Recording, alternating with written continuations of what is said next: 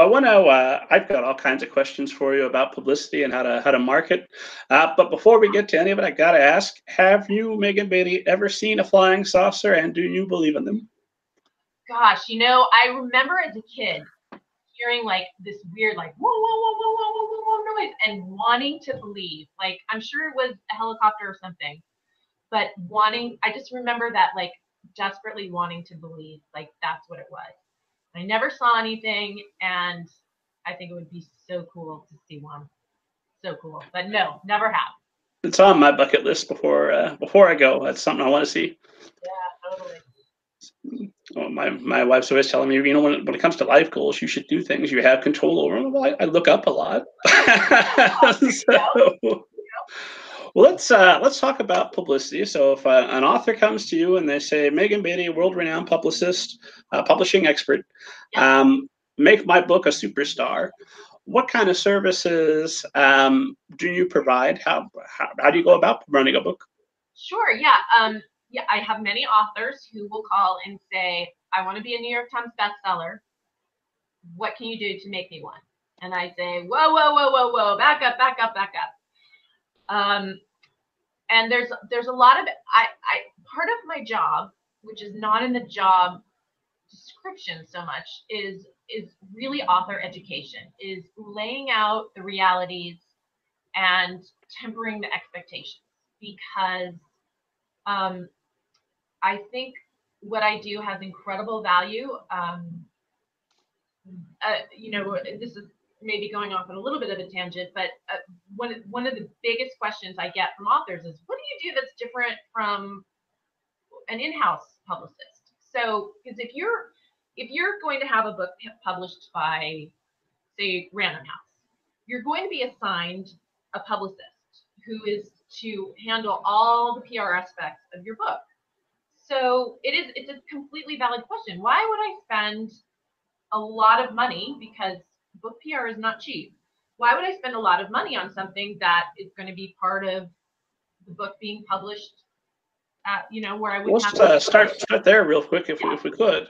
If I'm an author coming to you and I'm trying to budget for your amazing services, or a different publicist, what sort of publicity budget should an author be setting aside up and above what their publisher may have already put in? Sure, yeah, it's I'll have authors who'll come and say, you know, I'm looking for publicity and I have $2,000, and I'll say, well, not me then. I mean, I'm sort of an all or nothing gal. I mean, it's hard for me to just do, like, people will say, okay, I just want the New York Times and Entertainment Weekly, just those two things. How much? It just doesn't work like that.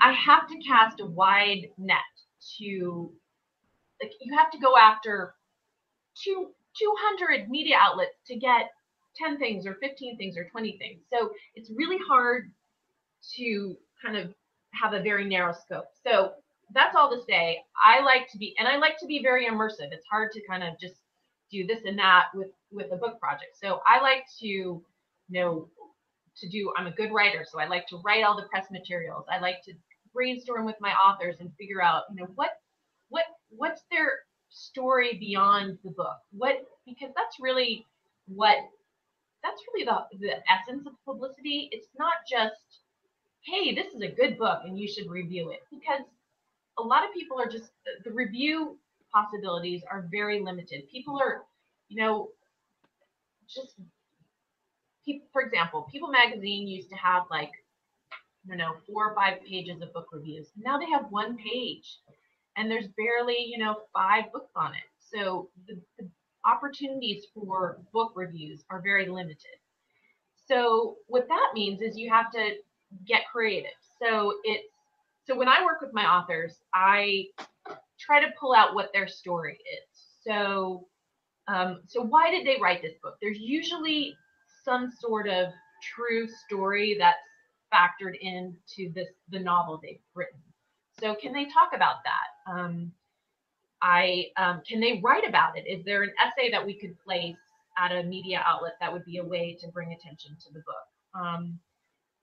Are they an expert about something that, even though they've written a novel about it, they have an expertise that they could talk about the nonfiction aspect of their story, because that's really it's difficult, excuse me, to get to get radio interviewers to talk to novelists, and then unless there's something they can talk about beyond, this is what my book's about. So that's kind of the key that I work with my authors, is to figure out who they are and what their story is. So can you give us an example of how you might go about that for a particular project? Sure, yeah. So, gosh, there's so many. So I'm working on this fantastic crime police procedural called One Small Sacrifice by Hilary Davidson. It's coming out June 1st. And there's an aspect in the book about PTSD. One of the main characters is suffering from PTSD, and it's blocked a lot of his memories. And so that factors into the crime, because who did he do it? He can't remember. There's all this, murkiness because of a past trauma that he suffered from. So, Hilary Davidson, she had actually had a real life experience where in one of her first jobs out of college, she was working in an office, and it was to do with veterans, and a disgruntled veteran came in and set the office on fire, and terrifying. Everyone was okay. She was escaped, but she recalled that experience really gave her, her own experience with PTSD. So no doubt. Yeah. So she that really was a big inspiration for this character. So so what I had Hilary do is she wrote a first person essay about it, and it's something that I'm using in my pitching. Like, her book is great. She has great advanced blurbs about this book, but she also has something she can talk about that is very relevant to a lot of people. And I think, readers, you often turn to books for an experience that either relates to your own, or makes you feel like you're not alone. And so I hope that there will be readers who read this book and feel like they're not alone in reading this character and seeing his experience. So yeah. So that way, if I'm a radio guy or a TV guy, and I want to interview the author, and I say, okay, well, now we'll spend 3 minutes talking about the book, but now I've got another 5 minutes of content. We can talk about this story of the veteran coming out. Is that the idea? Exactly. And that's something that's going to have more, in my experience, is going to have more appeal than just, oh, this is a best-selling author who wants to talk about her new book. Well, then I should tell esteemed audience I was once attacked by giant robot bees. It was terrifying. There you go. More details coming in my memoir.